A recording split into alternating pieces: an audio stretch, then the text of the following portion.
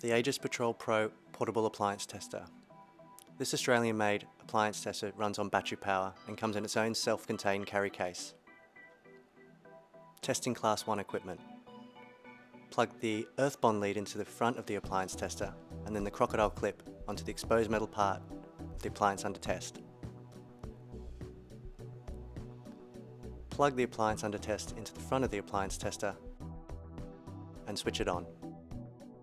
Select the Class 1 test, then press Start to continue. This test will do your earth bond and then your insulation test. When this test is complete, the green LED light will switch on. If there is a fail, it will show up as a red LED. Testing Class 2 equipment. Plug the earth bond lead into the front of the appliance tester, then the crocodile clip onto an exposed metal part of the item under test.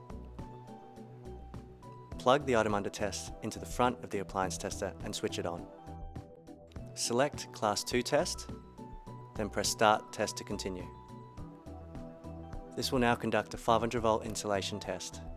The green LED light, where test is complete, will light up, and red if failed.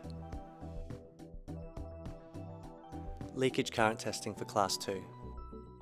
Plug the unit into the mains. Plug the earth bond lead into the front of the appliance tester and the crocodile clip onto the exposed metal part of the item under test.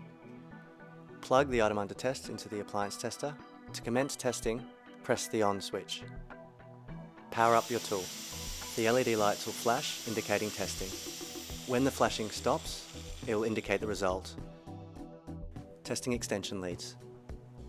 Using the 230 volt extension lead adapter provided, plug one end into the front of the appliance tester and the other end into the extension lead.